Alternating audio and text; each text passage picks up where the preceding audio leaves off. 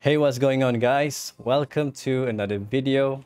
Today we're going to do a very simple calculation for the difference between two dates, and basically it's something related to plan and consume.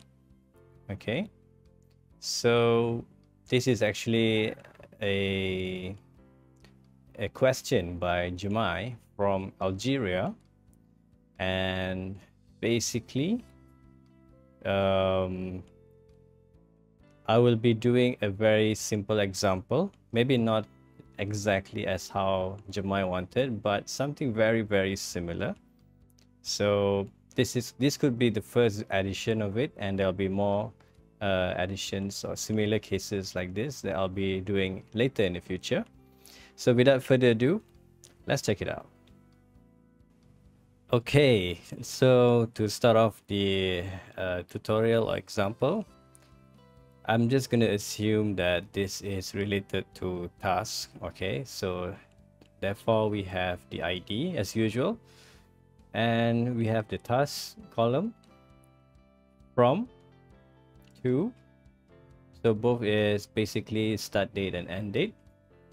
The status, so I'll explain why there is a status column here. So we have plan and consume. So plan is basically the number of days required between the two dates, and I'll explain to you how we capture this automatically in Appsheet. So now back in Appsheet, we have all the columns in place. However, we just need to add two expressions for this to work. So in plan column, which is the number of days, as usual, we are using the duration expression or formula, which is the hour, the end date minus the start date divided by 24. So there is actually another option where you can actually plus 1. If say you want to count the day itself, the start date, as one day as well, so you can add plus 1. If it's just the difference between two dates, just leave it to divide by 24. Okay, now the next one is the consume column, which is the number of days consumed. So of course you have the planned days, but consume could be different from what we planned, could be lesser or more.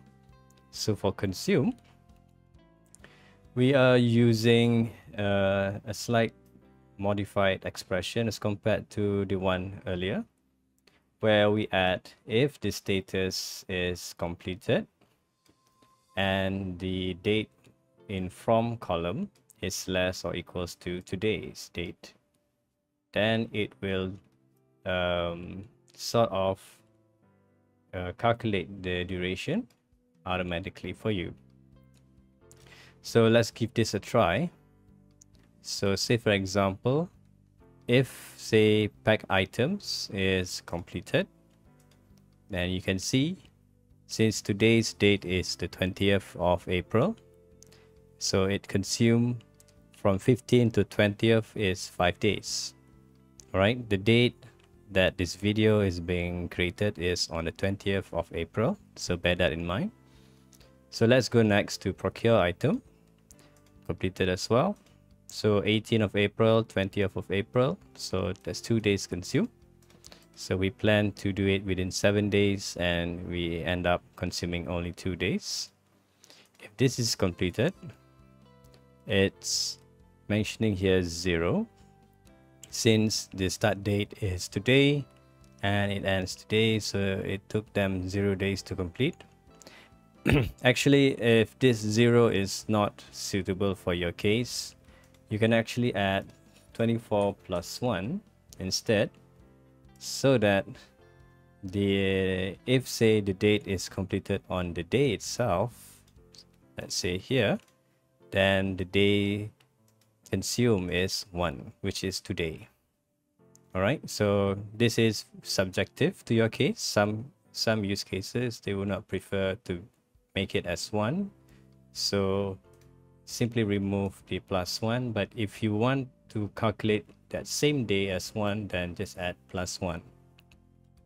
So as the rest as follows. Okay, so for the days or dates that's yet to be to happen, basically we can add another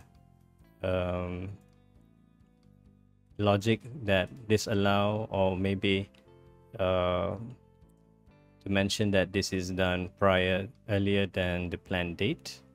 Okay, so anyways, this is more or less the way of doing it. So I hope this is something that addresses our good friend from Algeria, and for the rest of you as well. So I hope you guys enjoyed the video. Don't forget to like and subscribe if you find this video useful, and of course, so that you can be able to see more contents like this in the future. And perhaps this could not answer the exact case for Jamai, since I would assume it's related to the number of holidays or leave left for the employee, which I'll be doing in the next video. So thank you very much guys for your time, and I hope to see you guys in the next video. I'm Aris Azahar. Take care. Bye bye.